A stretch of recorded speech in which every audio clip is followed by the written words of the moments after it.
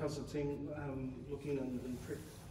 No, I've been good. We all rolled in over yesterday, and the Highlanders boys in today, so a bit of clarity this morning, a little bit of basketball, but yeah, slowly get into it. Everyone's excited? Yeah, definitely. Yeah, there's a real buzz, especially for the guys like the Blues and the Highlanders just coming off a final, so I'm pretty excited to be here as well. You've already had to say goodbye to Quinn. Must have been a nice surprise for him, you know, being with the team, hearing his name being called in out of the All Blacks squad. Special moment for him and his family, definitely. You see the blood go out of his face when the announcement comes, so no, it was awesome, and obviously we were all around him and gave him a high five and a bit of a hug, but I think special moment for him and his family when we went out and rang them on his phone, and yeah, no, we're stoked for him. He's had a great super season, and we brought Tupaea in, and it's a great opportunity for him as well. Yeah, because how does it work in terms of, like, obviously you've got to pick your squad that's named before the All Blacks. Is he someone who must have, you know, come in late? Is this, you know, selection for them? Yeah, because he was down here, he probably wasn't expecting his name to be called out, as you mentioned. I think he could have been in their conversations for a little while. For his Super Rugby form for the Chiefs, he's a young bull on the rise, and he played some pretty good rugby. He got injured, so I think he's always on their radar. And yeah, I can't comment on how all the selections have over the last couple of days, but I know he was pretty much in the conversations for the last wee while. Yeah, so when was it, after dinner that the team just decided, you know, they'd watch the announcement? Do you think anyone at all thought they might be considered for selection? No, it was all a big surprise for everybody there, and we just thought we'd watch it, just out of interest for some of our Super Rugby teammates as well, and then for Quinn to hear that was pretty special, you know, as you know, us as, I guess, as coaches and as players, we're stoked for him, but also disappointing for a couple other guys who were in that room that were pretty close as well. Yeah, and you've worked with him over the last few years. What have you kind of seen in his game that's kind of taken him, you know, from that level to be considered for the All Blacks? Well, he works hard. You know, he's always had that attribute. He's a strong ball carrier, strong runner. He's worked really hard on his triple threat, which is his kicking and his passing as well. So his post-contact work is outstanding with his offloads. His line breaks now, he's making line breaks and having the ability to set his outsides away and getting a second touch. So he's growing his game. He's only 22 and he's going to get better. Yeah, and do you think that move to second five has helped him as well? He's always played 12 and 13, there and thereabouts, so 13 is a little bit different to defend there, out wider. He's got all the attacking attributes out there as well, but I think coming into 12,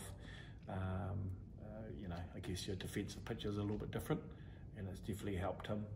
I'd love to see him in the next couple of years to be able to play centre as well and keep developing that, because like Anton, we have the ability to play 12 and 13 and be world class there is the next level. So but for him as a young guy coming in as a specialist 12, there's not too many in New Zealand at the moment putting their hand up, he's got a real chance to stake a claim for that next week, I guess, for that first test.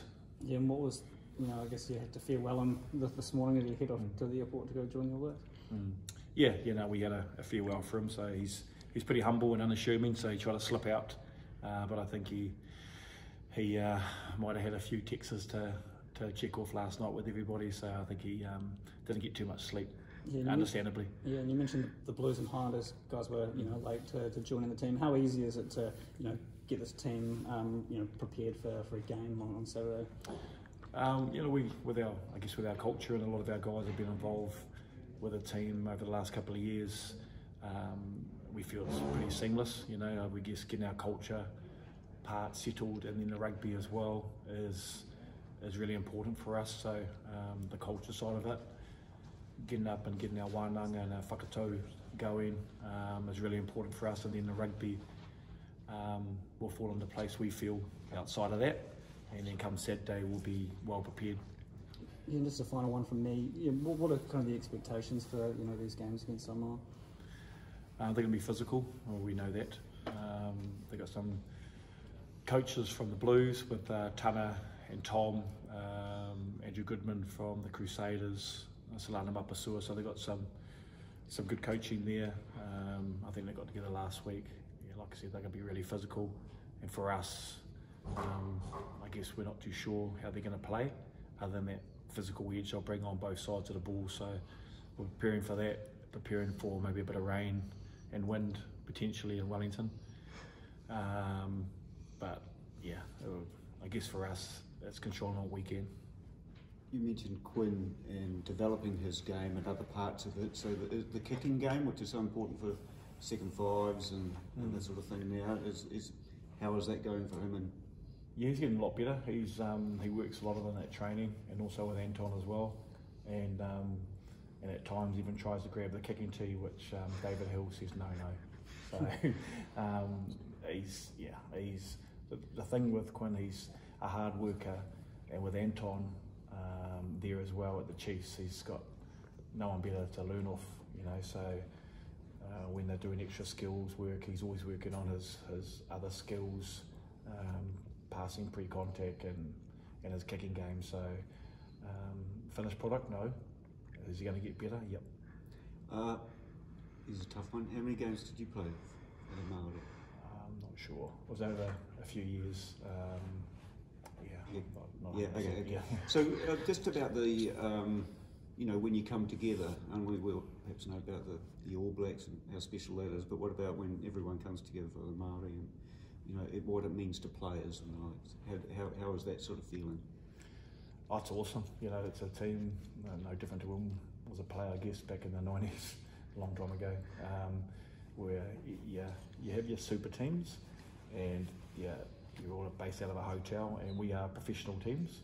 Don't get me wrong, but what we do try to do is we try to connect sometimes at a marae early. It hasn't happened this year, unfortunately, but we try and get a connection to a marae, in Rotorua or somewhere, and for 2 or 3 days, and connect that way, and then the rugby always comes a little bit after that.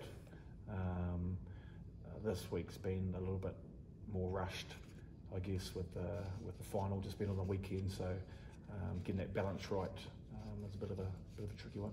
So the whānau and that sort of thing is a very important part of it, and the culture within. Obviously you've got to work combinations and that sort of thing as well, but it's the connection.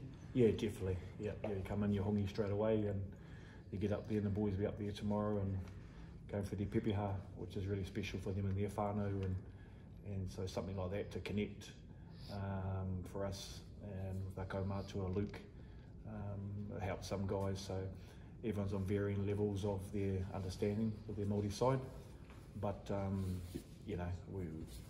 there's no judging. We come in and we're all kind of learning and embracing it. It's awesome. So last one from me. So over the years, of course, you've played touring teams and the Lions and the likes, but of course that doesn't tend to happen much these days. Touring side. So is it playing the Pacific Island teams? Well, what does that mean? How is that a natural sort of meeting sort of thing to take on the Pacific Island teams? Yeah, it was always the teams that when we played. It was pretty scary to go over to playing Tonga and Samoa and Fiji. So they were our brothers, Pacific brothers, and they're always physical games. And with COVID at the moment, those are the games we can get as well. But we love playing the Pacific Island teams, and to be able to play in Wellington this week, there's a strong Polynesian community as well as up in Auckland next week is pretty special, not only for our whānaus but them as well. So you're going to get your fair share of support then, do you? Yeah, there's plenty of Māoris here as well, so and travelling from Hawke's Bay and whatnot, so it's going to be awesome, and it's awesome for Samoa as well. You mentioned with Quinn being surprised at his call up as coaches. Do you get any sort of heads up? No, not really. No, I wish we did. I did Fozzie's lawns a couple of weeks ago, but no inkling around anything like that. So when his name was called out, that was the first. Because does that force a bit of replanning for you? Obviously, you're happy that he gets called up. Oh, stoked for him. Yeah, you put anything else aside, you're just stoked for the kid, how much hard work he's put in, and it's a special time. So. Final question over here. Thank you. So you'll now be looking to replace Quinn in the squad? Yeah, so Ramaka Puepi from the Chiefs, he's going to be coming in. He's just arrived now. So we've told Quinn to take his gears off and leave them in the room for him. Yeah. might just ask quickly, TJ Pedinella, was he considered for the squad? Can we have you looking this way, Roger? Just Yep. look at the camera. Yeah, go for it. TJ, yeah, I'm not sure what happened. It's with New Zealand Rugby and his contract there, but yeah, clearly he's someone that we'd love to have involved with Māori rugby. But yeah, I'm not privy to any of the conversations with New Zealand Rugby around that.